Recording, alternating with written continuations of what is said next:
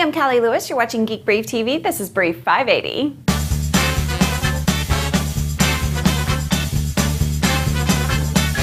As a sometimes gadget reviewer, there are three ways gadgets come into my life. Sometimes companies send me things to try that I keep because they don't cost as much as shipping. Sometimes companies send me things that they want back. Usually that's the case when something costs more than around $200. The most fun reviews, though, are the ones I do based on products I'm interested in enough to pay for myself. The Hillcrest Labs Loop Pointer falls into the third category. When I said on Brief 578 that I remember us talking about it on Geek Brief a long time ago, I didn't remember exactly when it was. It was during CES 2007. That's a long time in gadget years. So for it to maintain its wow potential, it has to be good. I love it every bit as much as I thought I would.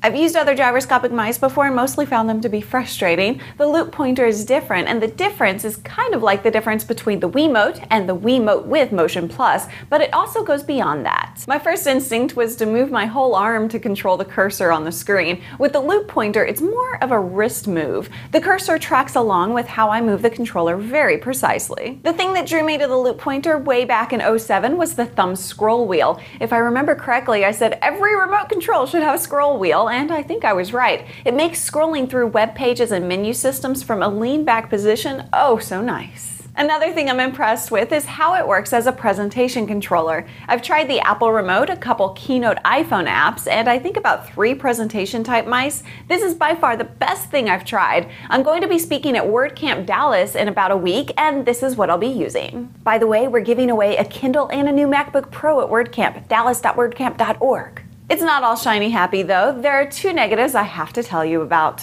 When I use it to navigate websites, it's great for clicking on a picture, but it's going to take a few days of practice to get used to clicking hypertext links. My accuracy at clicking the link right was about 50%.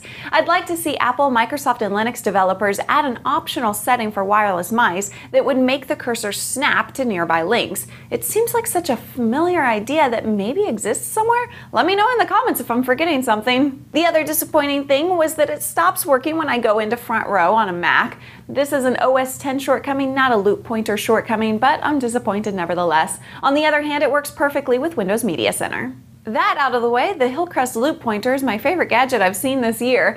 Pair this thing with an Elgato TV tuner and you're gonna have some fun.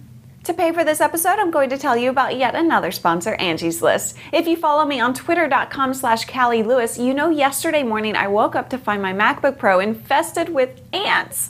Because Angie's List is a sponsor, I went to angieslist.com to find an exterminator. It feels really good to pick service providers recommended by people in my community. I'll tell you how it goes on a future brief. The promo code at Angie's List is GEEK, which BTW is the best promo code ever. It will save you 25% on a membership. Thanks for watching. I'm Callie Lewis.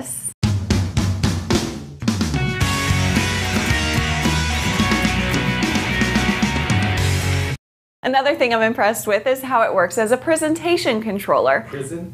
Presentation.